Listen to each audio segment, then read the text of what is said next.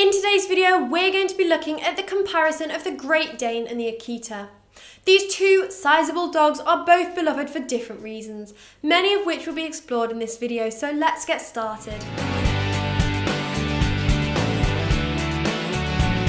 Welcome back to the Great Dane channel. If this is your first time here, my name is Franny and I'm a certified canine leader here at FenrirCanineLeaders.com.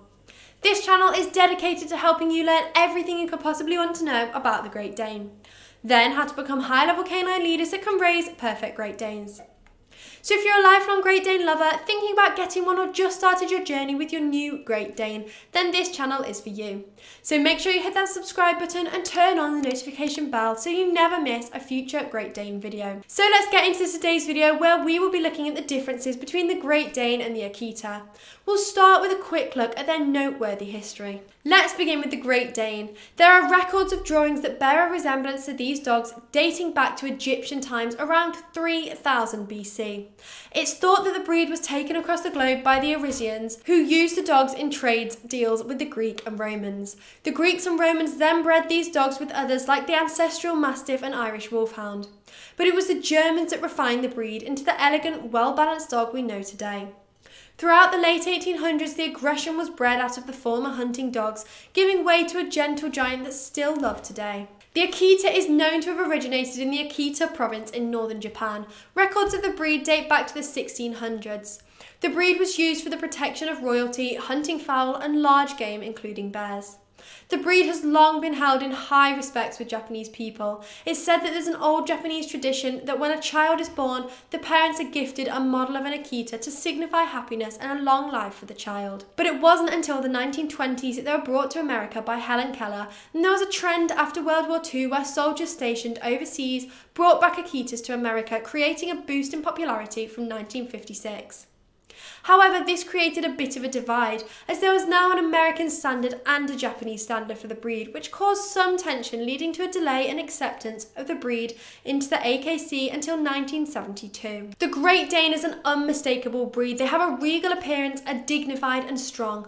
They're one of the tallest breeds. A male can be up to 32 inches at the shoulder and weigh up to 90 kilograms.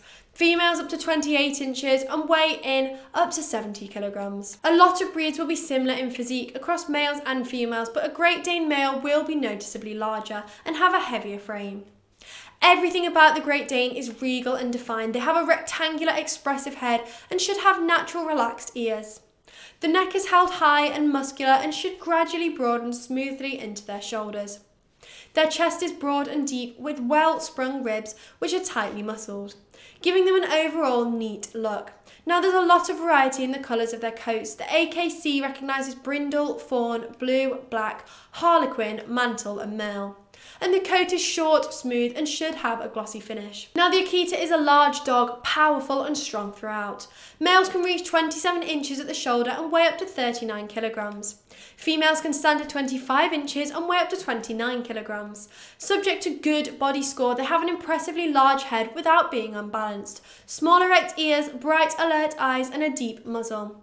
The body is strong whilst comparatively short to breeds of similar weight, with thick muscular shoulders and chest, a straight sturdy back and well-muscled legs.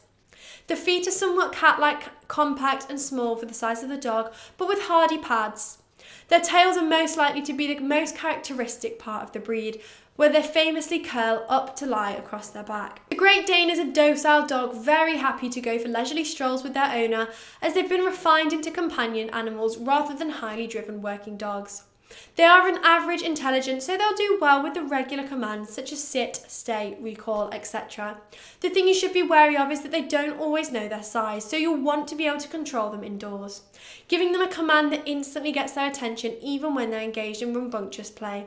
This will save many accidents from happening. The Akita is a very intelligent and loyal dog, but like the Great Dane, they can be headstrong and stubborn, which can become an issue with such a strong breed if correct training isn't implemented straight away. They will instinctively guard too, so early socialisation is key to prevent them from becoming overly protective of the house or family members.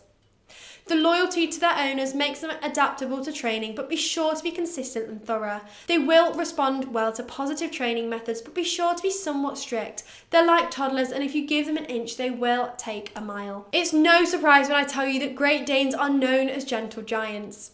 That is the allure of having a dog as big or even bigger than yourself. They make beautiful additions to the family. Their peace, disposition and relentless attempts at being a lapdog will just make them a joy to be around. Who could have a bad day when your 60-kilogram Great Dane is desperate to share your spot on the sofa? They're very people-orientated and will even go so far as defending your home and family should they feel the need to. And that will be the few times that they will bark. They don't tend to bark for the sake of it, but you can expect them to be vocal and sassy back chat by grumbling, which will come from a good-natured place, I promise. Akitas are bold, willful dogs with an inherent caution of strangers, but immense loyalty to their owners. There's good reason that they're entrusted to keep Japanese royalty safe, and so be wary of this before deciding that they're the breed for you. They'll be affectionate and playful with the family, tending to be vocal in play in terms of grumbles. These aren't the breed for timid people. You do need a personality to match the breed. They will require firm, stable leadership to truly thrive and be their best selves. For their impressive size, a Great Dane is far more suited to a gentle stroll with their owners rather than fast-paced play or structured activities. While they fully mature, extra care is needed to lessen the strain on their growing joints, so reduced exercise in the first couple of years is key to prevent any injuries. A fully grown Great Dane will love a jog around the park with their owners, as a human jogging pace is the perfect match for a Great Dane's optimal aerobic exercise. They have very low maintenance grooming needs. They have short coats that will need semi-regular brushing to prevent too much shedding, and only really need showering if they get muddy out in the rain. The Akita is a moderately active dog. They'll need up to 1 to 2 hours exercise a day depending on the intensity of the exercise. This breed does tend to like water, so socialise them to that when they're young because it's a great way to tire them out that's a bit different to regular walks in the park. Now, the coat of an Akita is very dense and they do shed, so expect to work your hoover more should you get one.